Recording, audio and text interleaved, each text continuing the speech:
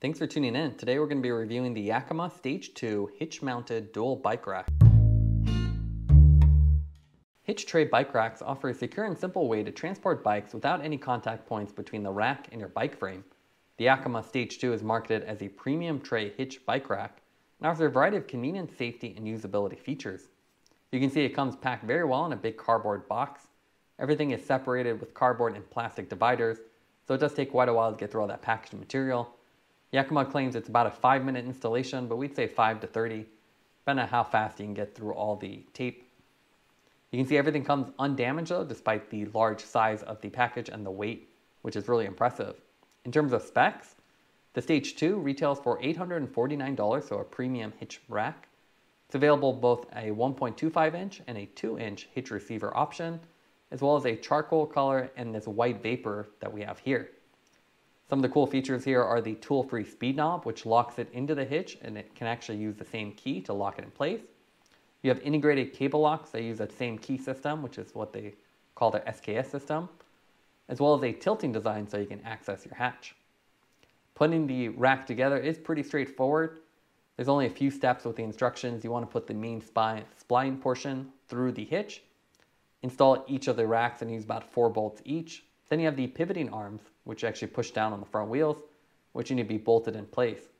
There is no torque wrench included with the rack, so you will have to use your own if you want to get the correct torque measurements. Otherwise, you can use the provided 6mm Allen key. Once you have each of the pivot arms, you can see you just tighten them enough to get through the thread lock, but not so tight that it won't rotate anymore. It's a tiered system, so you can see the rear one's a little bit higher, and you just repeat that process with the pivot arm. Once that's locked into place, you'll be able to rotate it, and again, just tighten it down to feel everything nice and snug without any side-to-side motion. The total weight of the two tray configuration is 66 pounds. For about $500, you can get a second 2-rack edition that just bolts on to the end. And here you can see the finished product. So you have 2 trays and then the handle at the rear. So a pretty nice overall unit, and you can put this in your garage or leave it on your car, depending on how your parking situation is set up. Now let's take a closer look at the fit and finish of the Yakima 2-stage mount. Here it is in the stowed position. So you can see it goes up nice and vertical, gets it out of the way. There are no duplicated lights here or license plate relocators like you see with more expensive racks. But for the price, it works really well, and it doesn't really block the license plate that much. You can see you have the Yakima on the back, and then Yakima branding on the other spot. This is the gray version. They have a better looking anodized one, which is more of a charcoal color, but this one also looks good.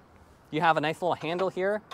So a simple plastic, pull down with that lever, and then it locks into place in the main position. This is where you want to put it to actually put your bikes on, or the out of the way tilted version. So you can do this to access your trunk bed. So it works out really well, and you can see plenty of space. The rack itself is constructed of a combination of metal and plastic. Obviously the important parts are all metal, so 2 trays. This is expandable up to 4 bikes, so you can actually take this handle off and then add the additional racks on there. These are metal, so the trays are 2 pieces with 4 bolts holding them all together.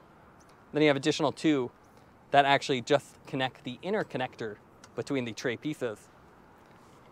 The rear wheel attaches using just a simple plastic ratcheting device with a little unlock button. So it works really well. It is just plastic, but it does work. And then the front wheel uses this nice wide holder. So your front wheel sits in here, and then you have the fork mount that tilts up and over your fork.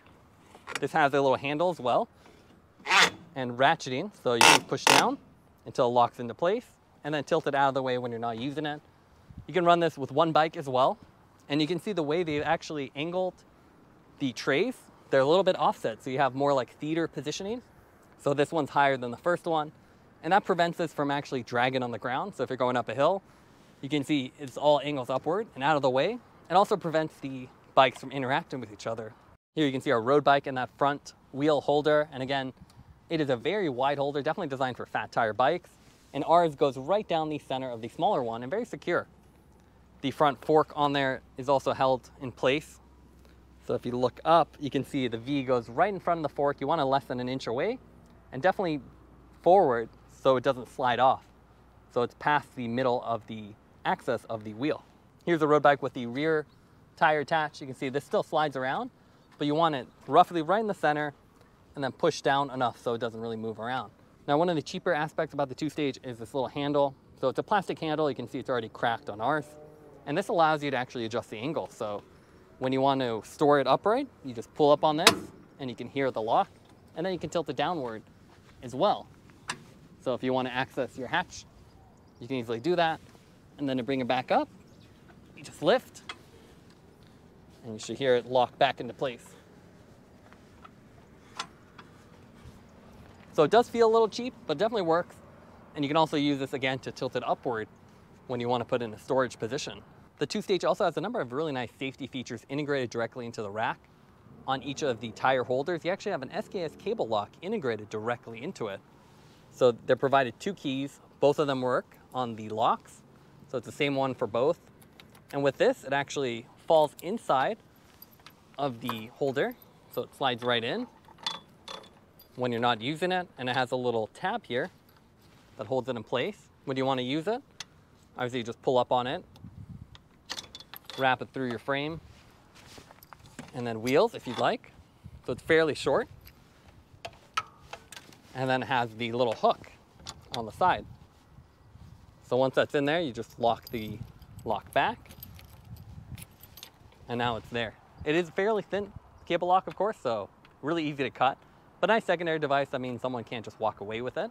The other safety feature is this nice welded on lock pass-through, so you can run your own cable lock or chain right through this in between both bikes, as it's right in between, so really good access. A nice safety feature. It's very thick metal, so definitely something you can't just cut through. The other feature is this little wedge in the hitch mount itself. So you rotate it right to expand it, and then left to loosen it. Once you have it locked in, you can use the same key to actually lock this, and when it's locked, you can see it's loose. So that means it's also not possible just to pull this out of the hitch mount itself. So a really nice safety feature, and gives you more security. So you can see this doesn't really wobble or anything thanks to the wedge. The other really nice thing about this rack is the fact that you can move it out of the way. So even with the loaded, we can grab the handle and then tilt downward.